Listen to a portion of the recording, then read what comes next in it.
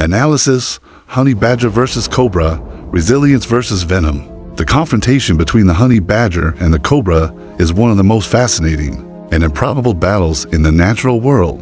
On one side, we have a small but incredibly tough mammal known for its fearlessness, intelligence, and remarkable resistance to venom. On the other side, one of the deadliest snakes on Earth, armed with powerful neurotoxic venom capable of killing large animals with a single bite.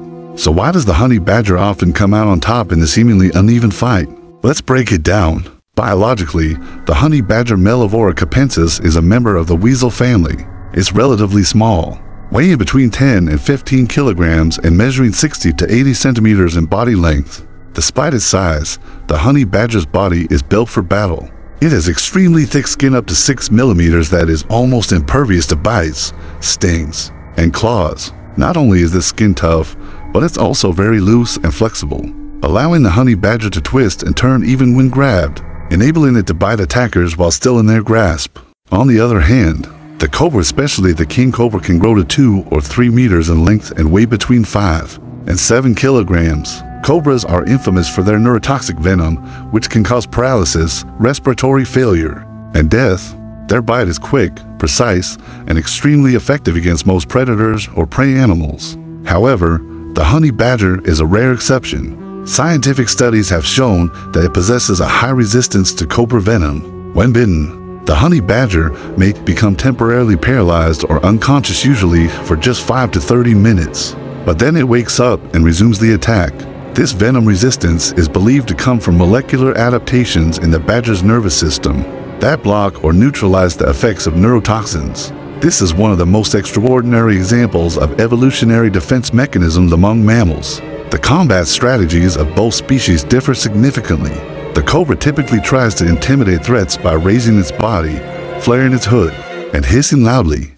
If the threat persists, the snake delivers a venomous strike and quickly retreats to wait for the venom to take effect. This strategy works well against most animals, but not the honey badger. The badger doesn't back down. In fact, it charges forward even after being bitten. In many documented cases, once the honey badger wakes up from the venom's temporary effects, it resumes the hunt, using its strong jaws and sharp claws to overpower the snake, often going straight for the head to neutralize the threat.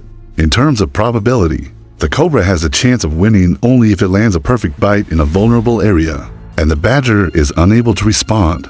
But due to the badger's thick skin and rapid reflexes, this outcome is rare.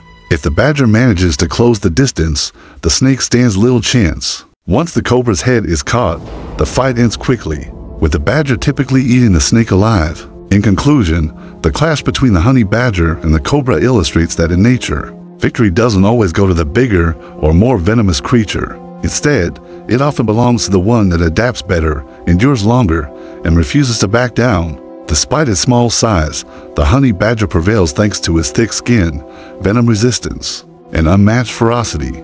It is a perfect example of how evolution shapes some animals into nearly unstoppable survivors in the harshest environments.